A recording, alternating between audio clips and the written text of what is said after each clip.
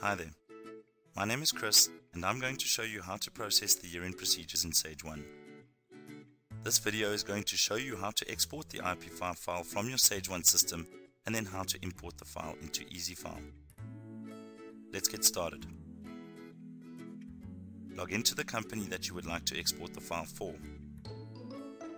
From the home page, click on Explore, Reports and Exports. On the right hand side, click on the tab labeled Tax Certificate Submission. Under Submission Details, click on the drop-down arrow next to Select the tax year and then select the relevant tax year. Click on the drop-down arrow next to Select the submission period and choose Tax Year End. Your company must be in March in order for you to be able to select this option. Make sure that the Select Type of Submission field is live. Click on Create Submission. If there are any errors and/or warnings, this will be indicated by the message that comes up. The message will tell you how many errors and/or warnings there are.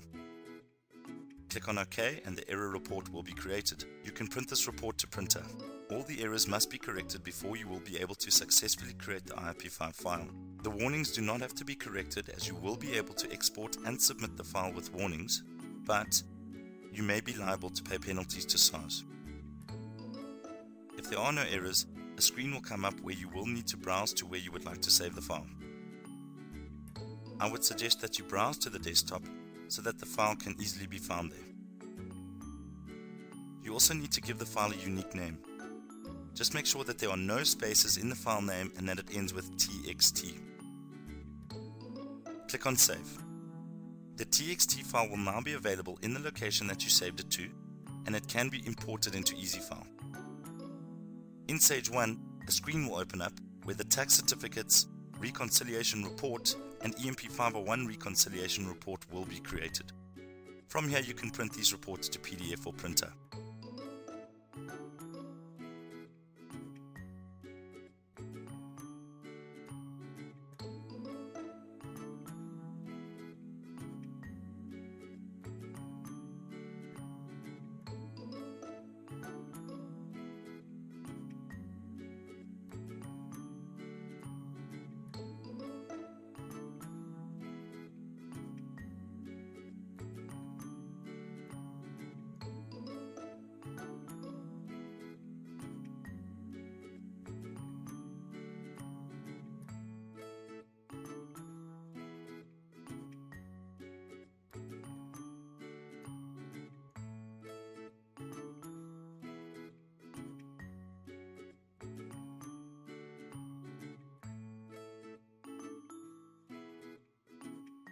You can now import the TXT file into EasyFile, log into your EasyFile system, and click on Import Export Payroll File on the left hand side.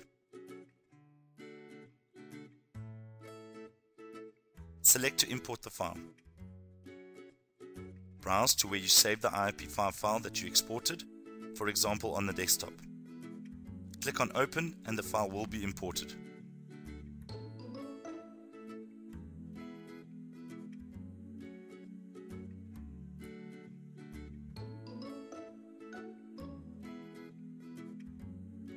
If you get any errors that cause your import to fail, you can check what these errors are by clicking on Utilities on the left hand side and then click on Import File Log. Select the file that you imported and a list of errors will display. Once again, these errors must be corrected in the Sage 1 system before continuing. Only then will you be able to redo the export process. If your file passes validation and imports successfully, you may complete your declaration and submission in EasyFile. Please contact SARS if you need assistance with the declaration and submission in EasyFile or e-filing, and remember that you need to be on the latest version of EasyFile to be able to submit. That concludes the submission process from our side. If you get stuck, pop us a mail on support@payroll.sage1.coza. Thank you.